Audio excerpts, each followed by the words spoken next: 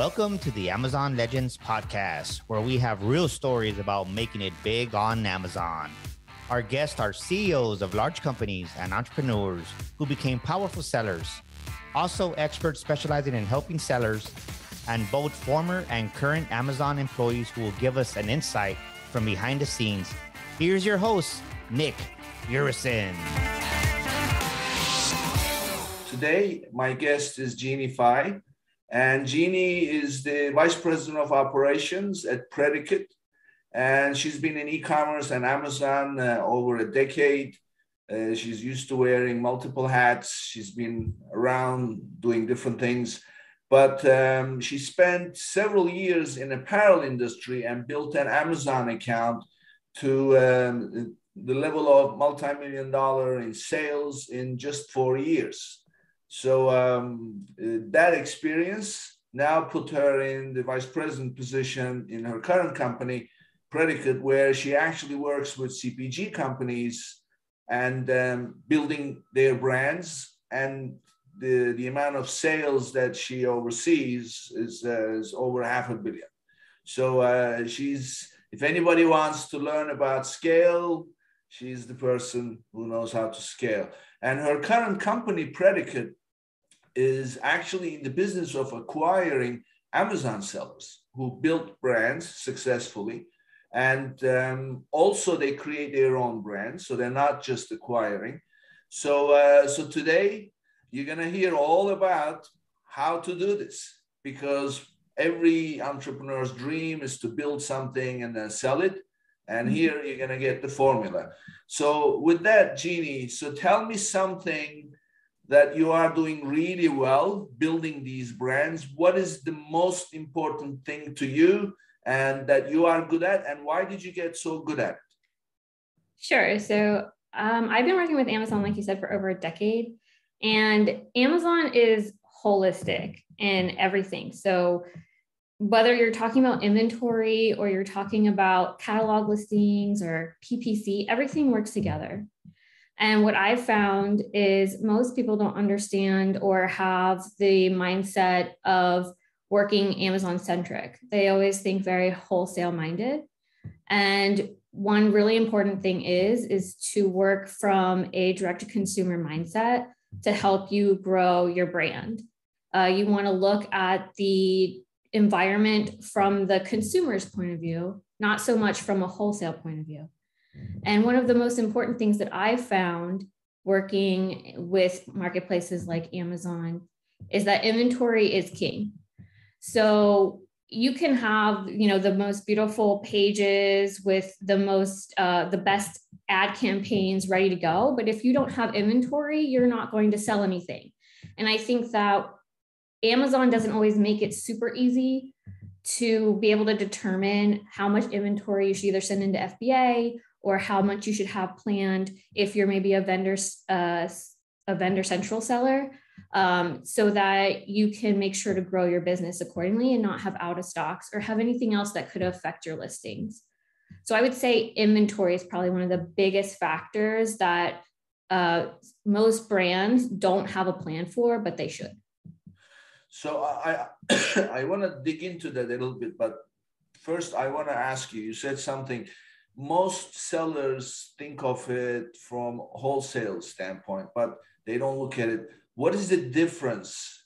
How does one become wholesale centric versus customer? What are the differences? So when you're thinking wholesale minded, you're really just thinking, I want to get, 10,000 units out on a pallet, and you're not thinking about your customer at all. You're just thinking about moving product in a large quantity.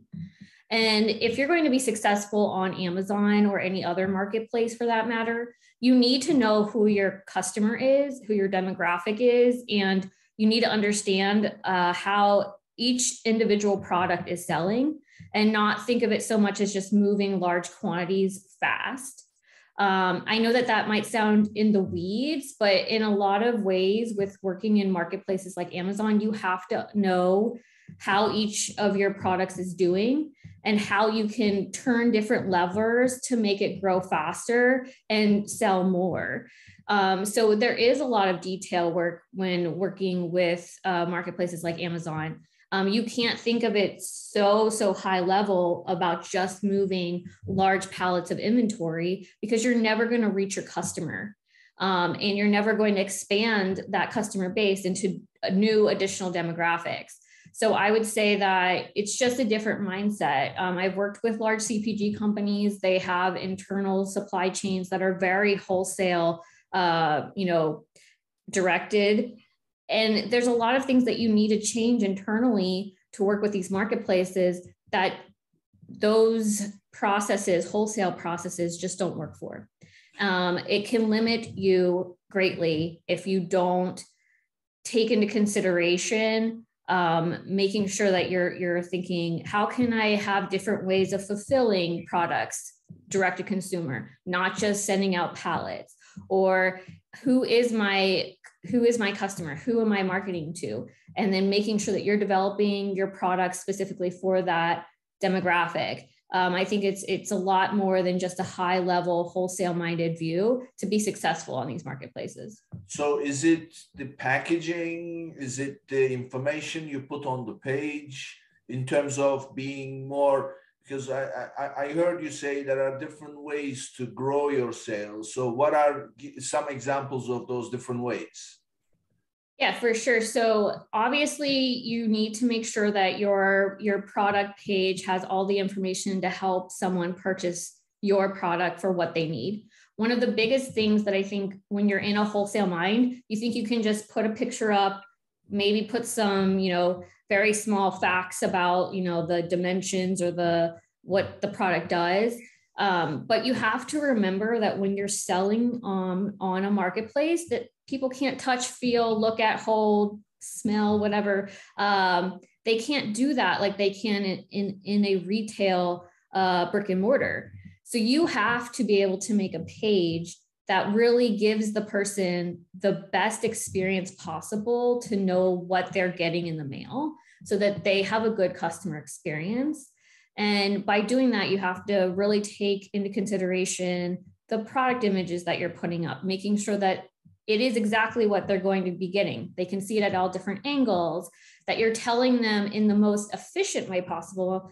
And I'll get to that in a moment, but in the most efficient way possible, all of the different things that they need to know about the product to make a decision to purchase it. And the reason I say efficient is because in most cases with people these days, you have about 6 seconds to keep them on your page. So you're running against time, but you're also want to make sure that the information you're giving them is enough for them to convert on the purchase and make them happy as a customer. Mm-hmm.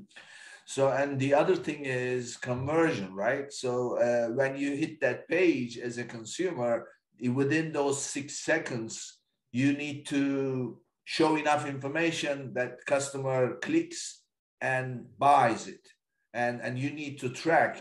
There's so many moving parts in here. So what I'm hearing from you is you're gonna move pallets as a result of doing things, not as an objective of making the sale. Exactly. And the content becomes key in terms of providing information that will bring them as close to, touching and feeling, so to speak, so that they feel confident enough to say, okay, I'm going to buy this.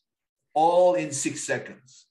Yeah, I mean, it's a fun and challenging marketplace to work in because you have such a limited amount of time to keep someone's attention on your product page. But the content also plays significantly into search results as well as your marketing. And that's when I just keep going back to everything is kind of interlocked, right? Everything is holistically playing together. So you need to, if you're the CEO of a brand, if you're on an e-commerce team for a brand, or maybe even an agency working, you have to think of it holistically, and you have to understand that other parts or other departments might be affecting your significant attribution. So if you are in the advertising team and you might see a dip in your spike in bids, or your ACoS is higher, your ROAS isn't where it should be, And then when you dive down into it, it could be an inventory issue. You know, that might be playing a large role into why your campaigns aren't working as well as they used to a month ago. So you have to be able to work as a team if you have multiple teams or departments internally. And you have to be able to have somebody at a large, on a big picture level, being able to look at all of the data, which there's a ton of, and be able to decipher the why, which can be a very big challenge in you know, pinpointing exactly why something is happening within your sales. But I feel like there's so much data that Amazon does provide sellers that you can usually come to a very good conclusion as to what is going on. So I want to go back to what you are really good at. So as far as inventory, so what you said is basically, you know, all these PPC campaigns, content, they're very important. It's not just one thing. So they've got to be there. However, if you don't have inventory, it doesn't matter, right? Everything doesn't matter. stops. So, and you manage inventory really well, FBA, FBM, because sometimes because Amazon takes a long time to receive something or whatever. So it's always a good idea to have that backup listing so that you're fulfilling yourself. So what data are you looking at? How do you manage inventory so well? What do you do? What data do you look at? And then what you do based on what the data shows? So for me, like if I'm managing inventory, say for FBA specifically, I do look at historical sales. And I look at, you know, past 30, 60-day demand, but I also look at previous years' historical sales. So I can see how seasonality or trends might affect in the coming weeks as well. So, and then I also look at things like excessive inventory, aged units. I look at Amazon's restock data, as well as, of course, we have to manage storage limits now. If there's any kind of additional promotional plans that might be happening, whether that's with advertising or a promotional run for like a lightning deal or a deal of the day, all of that needs to be put into a report and built out so that you can determine what is your demand going to be like in the next 6 to 8 weeks. One thing that I do religiously with any account that I work with is we do at least 52 turns a year of inventory to FBA. And the reason we do that is because of how hyper dynamic the market is on Amazon. And we want to make sure that we always know that we're going to have inventory when it's needed. Just because we run the report 52 times a year or sometimes even more doesn't mean we necessarily send inventory in every single time, but we're always watching it because you never know when there's going to be a significant increase in your sales, or there could be something that's declining significantly. And you're going to want to watch that from a PO standpoint when you're purchasing products for the future. And this way you can stay relatively, I would say, you're making calculated risks, but you're taking less risk on inventory this way because you're being hyper vigilant on how the market is playing with your inventory. But then also just keeping and maintaining a healthy inventory on Amazon only puts your IPI score in a better situation and allows you more storage because you're selling to what has sales velocity, but it also keeps your account in good health. And as I'm sure you know, that's very important when selling in a marketplace like Amazon. Yeah. So what I'm hearing is you have potentially weekly shipments to Amazon facility if the data shows that you need to replenish. Correct. So you need to, and also another thing that data happens to be my passion, and I'm always working on stuff. There's a few things that I always apply as a methodology. First and foremost, define the data points. What data points you're going to look at, right? So you mentioned several. And then Also maintain consistency. In other words, don't look at it Monday this week and then Wednesday next week and then skip the week after. Always Monday, 10 o'clock, whatever the case may be.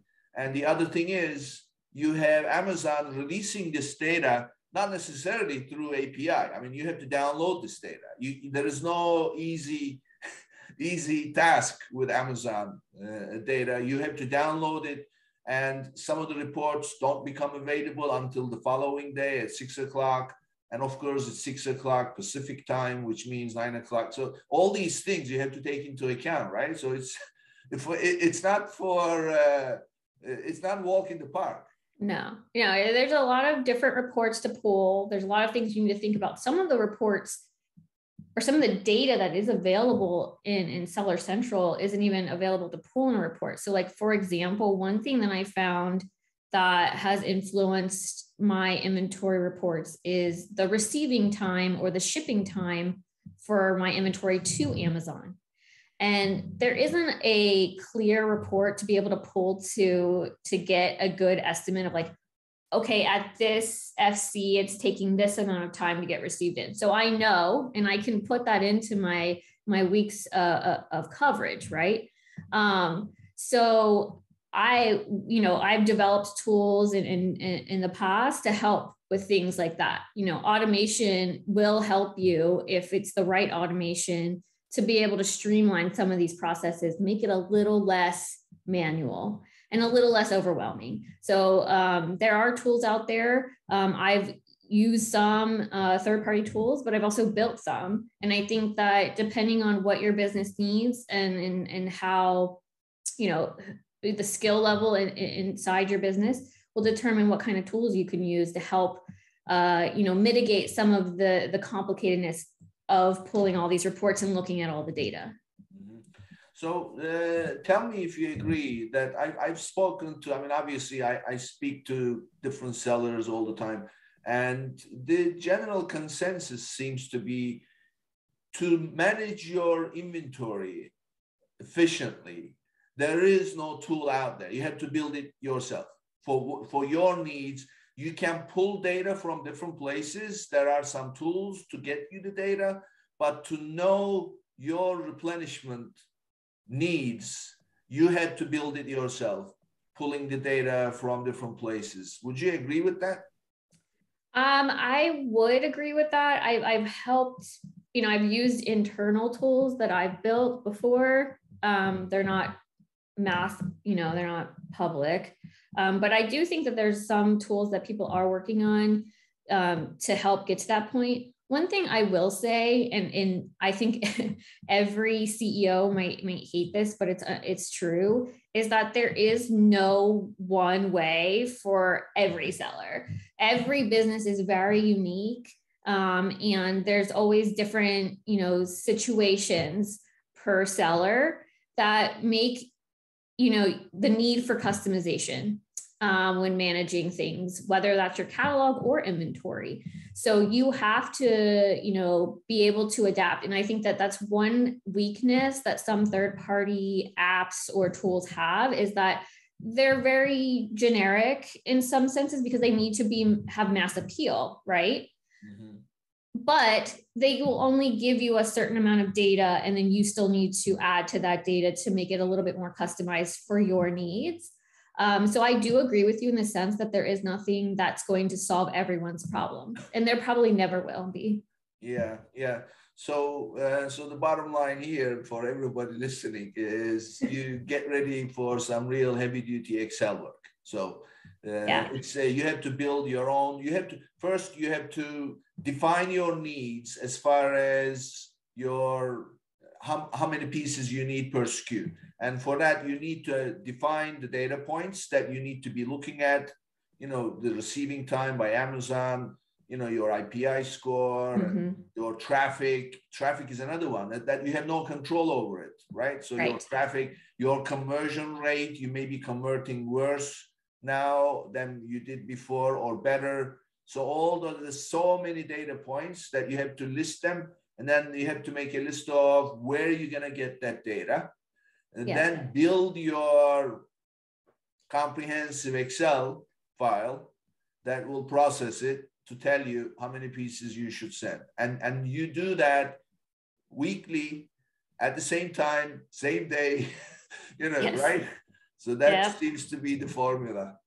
Okay, yeah, if you want to scale, that's what you need to do.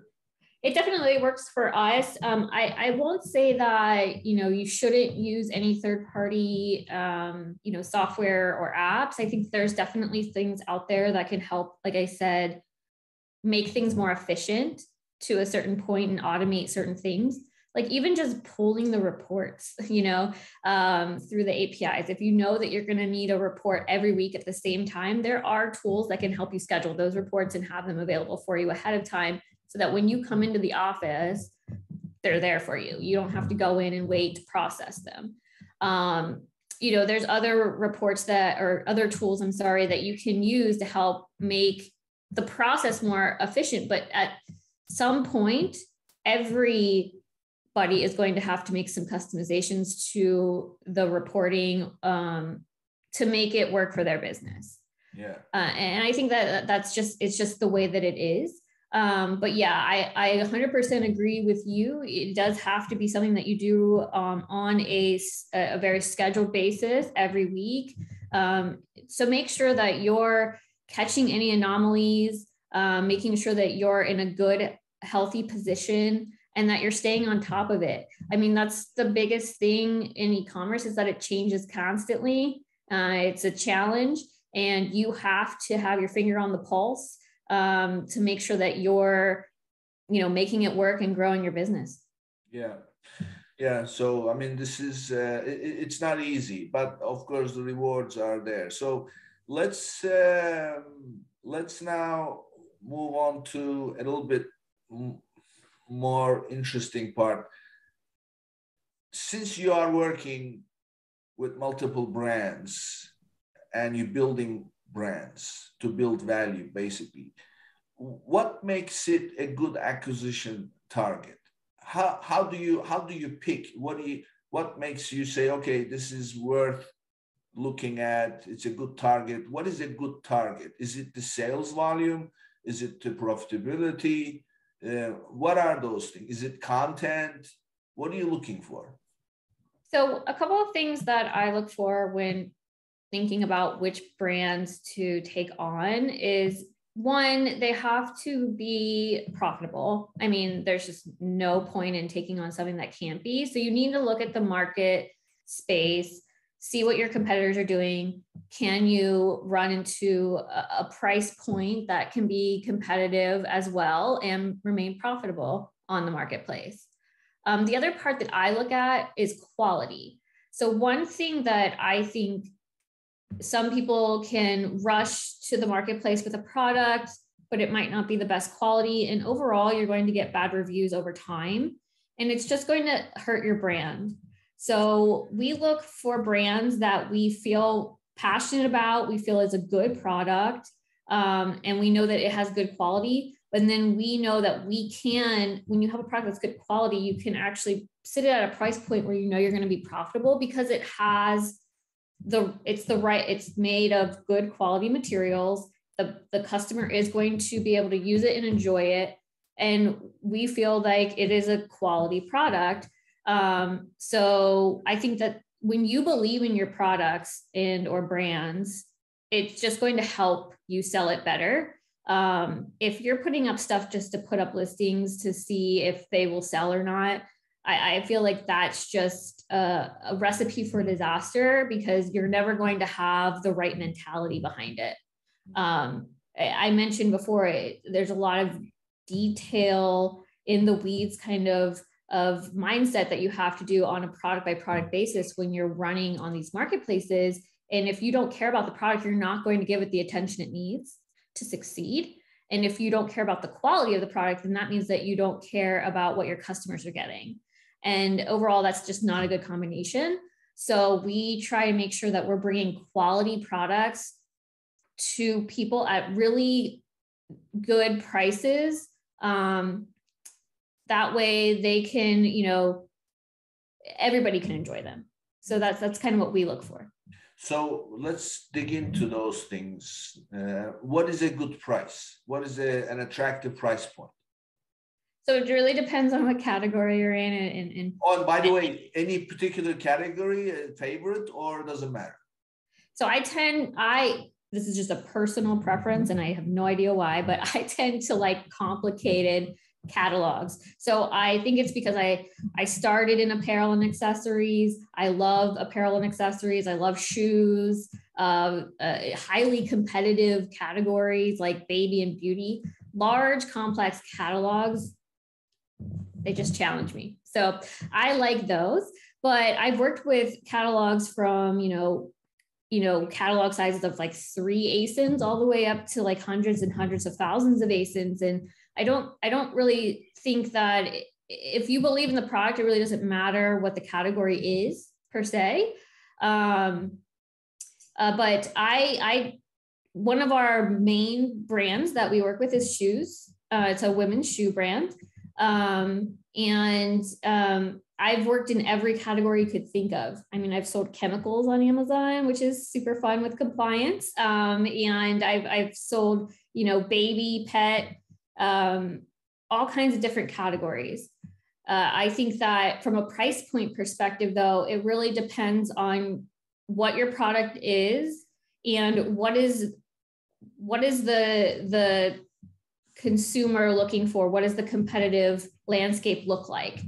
If you have a product that's higher quality using, maybe it's a little bit more luxurious, say it's a pet collar that's made of leather, pure genuine leather. It has, higher quality finishing on it. Those are price points that can be a little bit higher, but you have to make sure that you're clearly stating why your product deserves that higher price point. And I think that when you're in an atmosphere of from the customer's perspective, searching on Amazon, they're just barrage, they put in dog collar and they just have hundreds of thousands of results that pop up.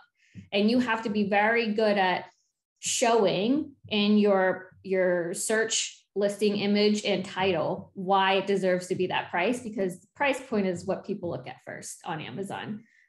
So it's really important that you pull through why you need to be at a higher price point if you're going to list a luxurious product on Amazon. So as far as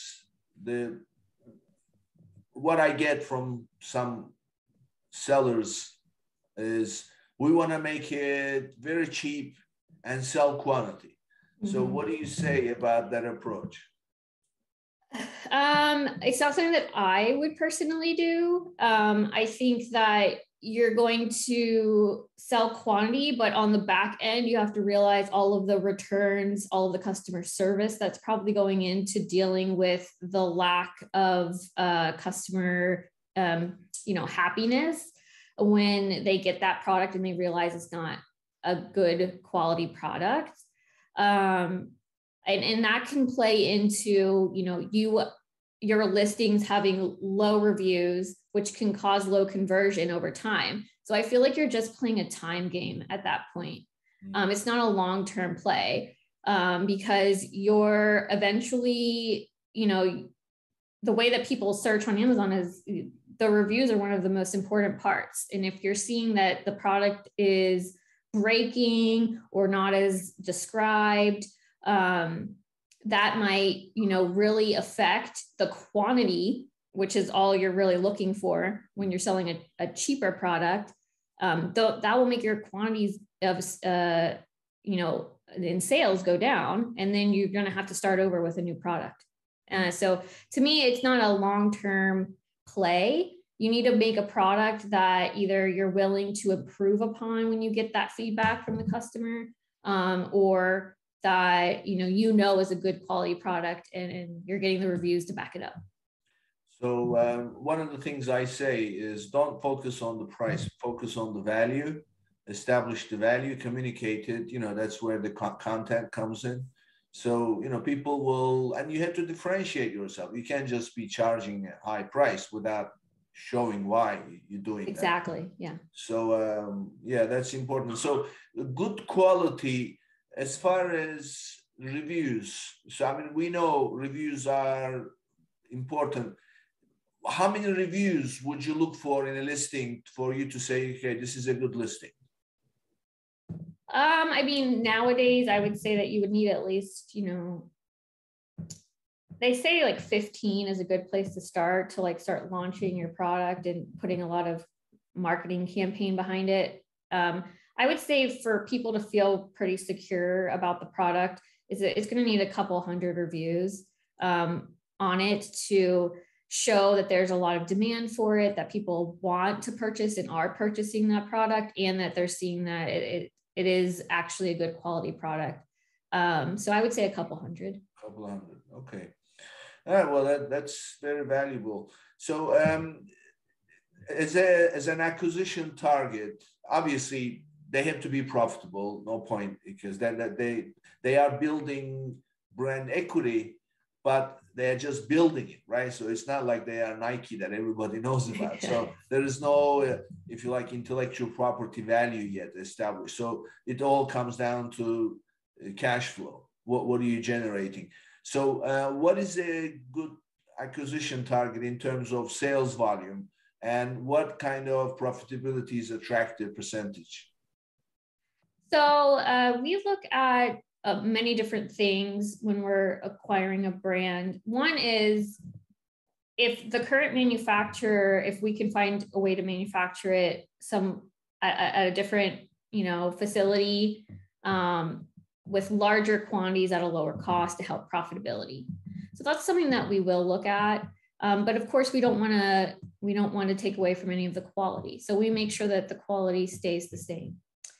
But overall, from a profitability standpoint, we want to see that, we have a good, 20-30% profitability rate on the brands that we're going to bring in. Now, it's dependent also of, what is the price point going to be? If it's a higher luxury item, we might be willing to know that we're probably not going to sell thousands a day because it's a higher price point product.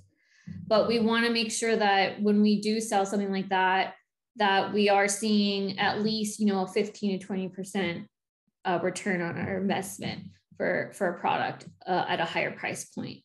If it's a lower price point, we're willing to take a little bit less because we will sell higher quantity of those. But of course, we try to make sure that we're putting the best product out there to the market. As far as decision making, when we're trying to determine which brands to acquire or what products to make internally, it really is just looking at the landscape and the demand of what we're seeing is increasing within the different categories. So if we're seeing I think 2 years ago, the pet category blew up when COVID happened. And that was something that, I think a lot of people, brands that I worked with in the past jumped on, and they saw great benefits from it. You just have to make sure that when you're looking at the demand and the different category increases, that it's not something that's going to be a short-term increase due to a certain, maybe it is because of COVID, or for example, puzzles. I'm not sure if you knew, but during COVID, the puzzle category just took off. It went to number one. I think puzzles was the number one search term for a while.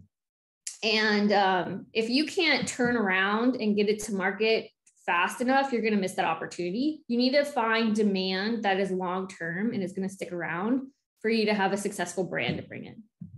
And how do you know it's a long-term rather than a fad? So I would say it needs to be a commodity item, something that people are going to need and want to use, and something that, they're going to need over and over again is a good example. So people always need shoes, and they're always going to buy shoes. Same with socks, things that people need are always a good starting point. If you're dealing with something that's a little bit more of a one-time purchase only,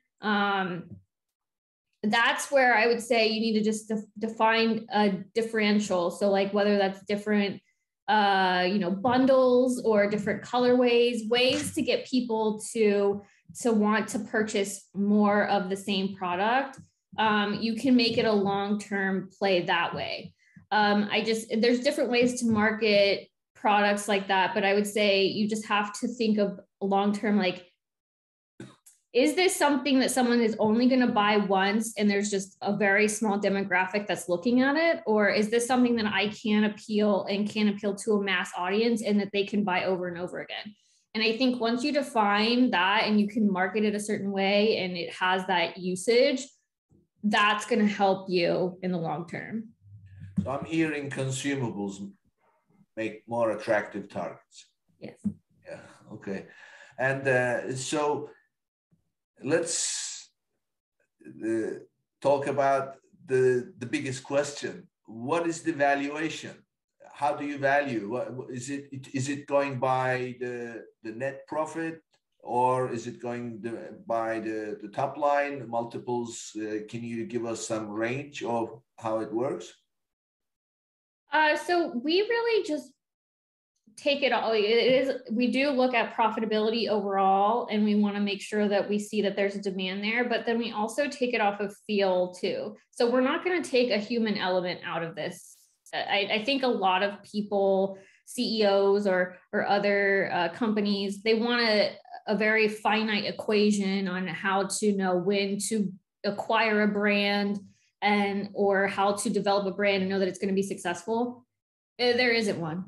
And you're always going to have to take into consideration a gut feeling, personal, emotion towards a product. We're all humans. We all shop for things, and I shop on Amazon. I know everyone in the company that I work for shops on Amazon. So our insights and how we are feeling about a product are significant. So if we know that we can be profitable and we have a good feeling about the brand, that's something that we do take into a large consideration when we're deciding whether to acquire a brand or develop a brand. And how do you come to the valuation of it? Is it do you go by, if it's say they are doing $1 million in sales with 20% net bottom line, so it means $200,000. Is it a multiple of 200,000 or $1 million? And what is that multiple? What is the range? So, I mean, we've taken on large brands that have, somewhat established brand awareness on Amazon, but then we've also brought in brands that have no brand awareness on Amazon at all. And I would say it's really dependent upon the beliefs of what you're capable as a company. If you know that you can market it and bring it to the mass, then we're going to try and do that. So I wouldn't say that we have I'm not going to give a finite answer to that, because we've brought in products where we do have, the top line is millions of dollars, and we're seeing, a good chunk of that coming back from an ROI standpoint. However, we have other brands that we do not see that yet, but we know that in the future that we're going to grow them to that. If we feel that we can see a pathway forward to getting them to a multi-million-dollar brand, we're going to take it on. I see. So what I'm hearing is there is no set formula to this. And also another thing I'm hearing is, depending on who you are dealing with, in terms of their familiarity with the category, like what you're telling me is you understand certain categories and you're passionate about certain categories. So when you come across a brand or a seller that's building a brand in those categories, your approach is very different than maybe somebody else, right? And yes. Therefore, and that reflects in the valuation of the company. Absolutely, yes. Yeah. So, I mean, this is no answer, but it is the answer. So, and I've always, I heard this long time ago when I started in the internet business back in 1996, 97. People invest in two things. They either invest in the business they know, or they invest in the people they know. So if you go to somebody who doesn't understand the business and they don't know you and you're pitching them, you're wasting your time, right? Right. Yeah. So, and you just said that you acquire brands that are in categories that you are familiar with. So, and by the way, what are those categories for your firm so that everybody knows? Yeah, so we do shoes, women's shoes. We do home goods, and then we do nutritional supplements. So those are the three categories that we play in currently. I don't think that, we're closed-minded to any other categories. It's just something that we know very well. And obviously my background's in apparel and accessories and shoes. So one of the reasons that I was brought on to the team was due to my experience there, but also with a ton of other categories due to my time in agency. So I think that, those are our main categories right now, but, we've talked about looking at, the toy category and even, pet category. So we're open to other categories. And then it's also just finding the right internal resources to bring on. So there's a ton of great skilled people who have that experience that you're talking about in those other categories, and making sure that you're building out your team to work with what you're planning on building out from a brand perspective as well is very important. Yeah, so that actually is a good segue to my next question. So one of my favorite questions is, what does it take to make a successful seller operation in terms of team? What are the roles? Now, that's my question, but in your case, I want to tweak it a little bit. As an acquisition target, do you look for well-defined infrastructure, well-defined roles of a team in a company, or if they've done a good job, but they've been winging it and they just happen to be successful, and you don't care about how they got there as long as they got there? So give us your take of what makes it a good target, and then give us your ideal kind of acquisition target in terms of team. What should be what should the company be doing in terms of roles and doing it well?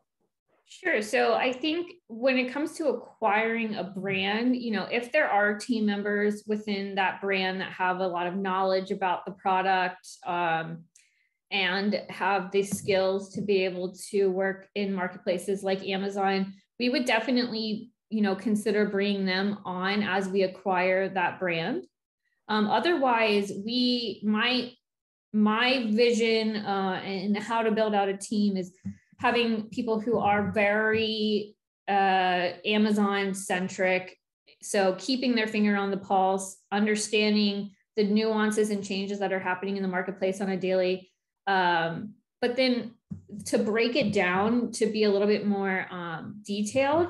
Obviously I mentioned before that inventory is a huge part of running this. So having a demand planner, someone who knows Amazon and the different nuances there and all of the different data points is absolutely key. Having someone who can maintain the catalog, so a catalog manager and or just an account coordinator, someone who is good at managing the listings, managing case management, doing things like account health management, making sure that everything within the account is staying on track. That's very key. Someone who is in-depth knowledge at PPC is extremely important when it comes to Amazon. So I would say that those are the main, and then you need someone from a high level perspective to bring in strategy. Someone who can look at the entire business and think, this is what we need to do to turn it to 11. Here are the different tasks that I'm going to then dev out to this team that I've now built to put in place the different campaigns during different times of the year, making sure I have inventory and at the right time, and pulling all of these team members together when you're creating a new product launch. So someone who can look at the high level, make sure that you're staying profitable, but also coming up with ways to do A/B testing, to try new things, to take it to the next level from a growth standpoint. I think those are the main positions that are going to be heavily influential in your growth. So what I heard you say is if there are people who have established themselves as an expert in their area, they get to stay on when you acquire the brand, but otherwise some may not, because Correct. you already have. Yes. So the biggest question in this is, when you acquire, does the owner get to stay on? Do you get to keep the owner, or do you say that, thank you very much, goodbye, and now we have it?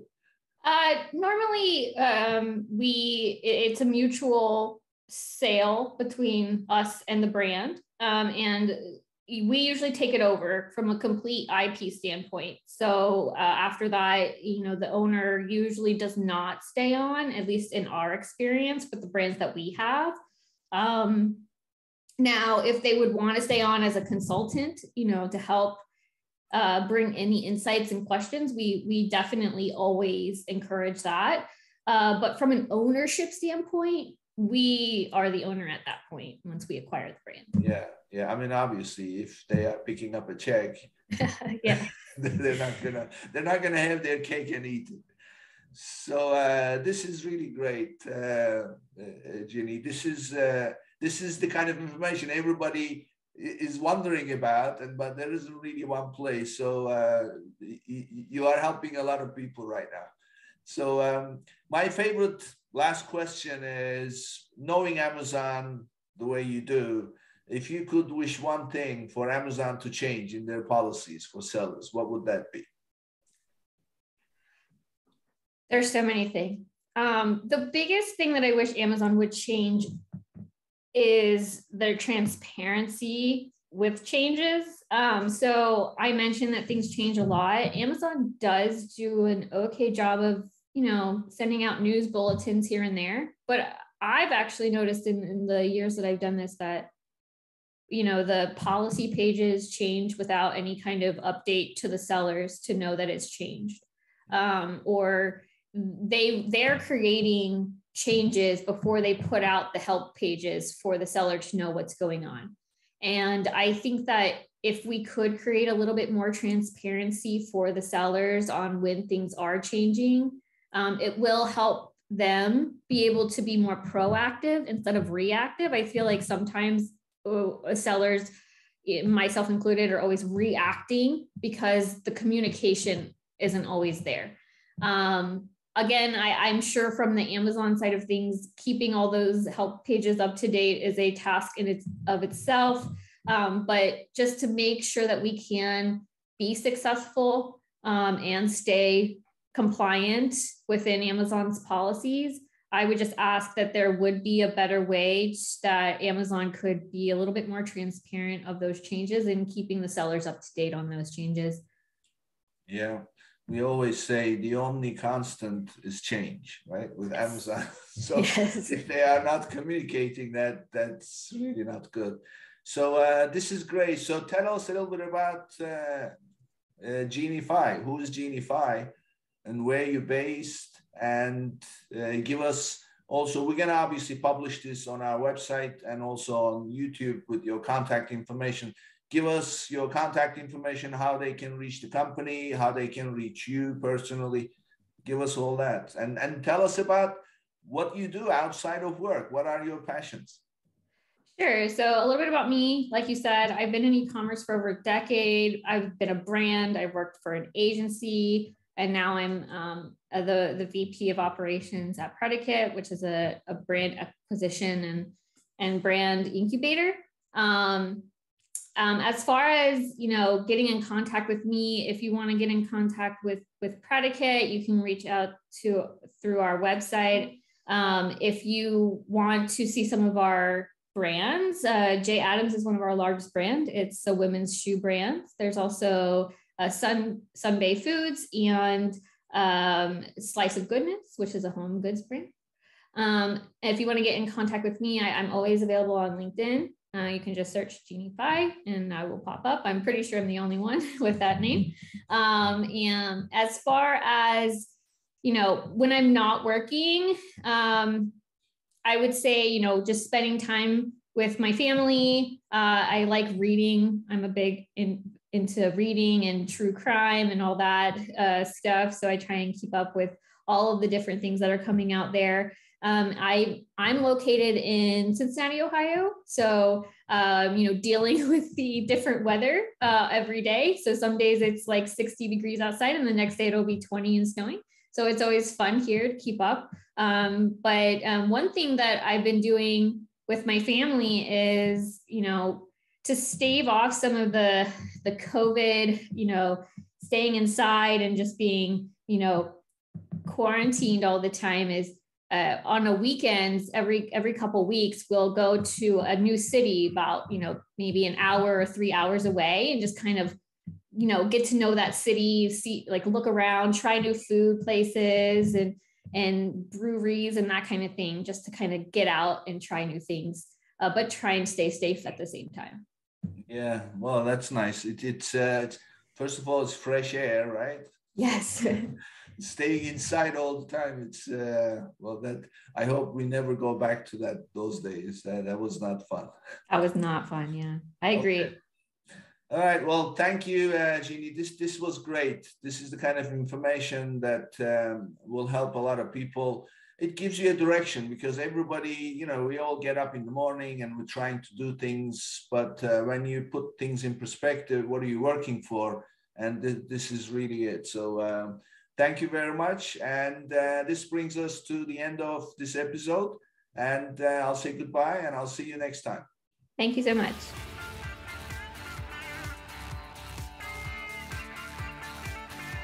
Thank you for tuning in to today's episode. Be sure and subscribe, rate, and review our show. And be sure and share an episode with a friend.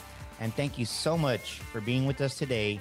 We'll see you next week here on Amazon Legends.